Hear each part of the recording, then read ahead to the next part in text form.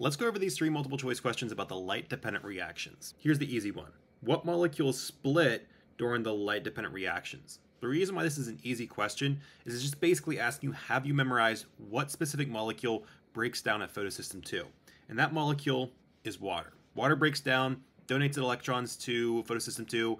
It also produces hydrogen ions and oxygen as a byproduct. Here's the medium question. During linear electron flow, the final electron acceptor is blank.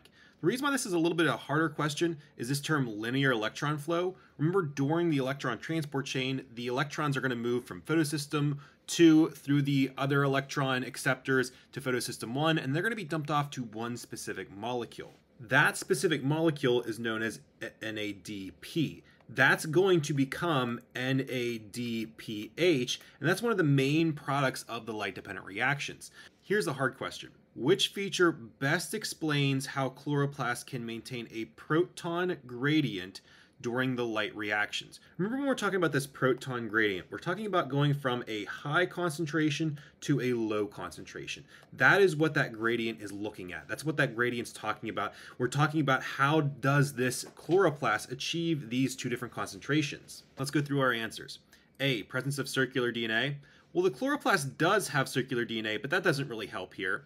B, the double membrane.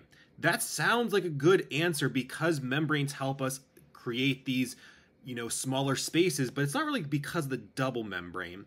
C, thylakoid compartmentalization. That sounds like the better answer here. Thylakoid compartmentalization is when the thylakoids are a lot smaller, they're compartmentalized, they allow us to create a high concentration very easily. I think that's the right answer. D, stroma filled with enzymes. That would be for like the light independent reactions, not for the light dependent reactions. That's out. And then E, large internal vacuole. No, we're not talking about vacuoles since they're not in the actual chloroplasts. This is why C is the right answer.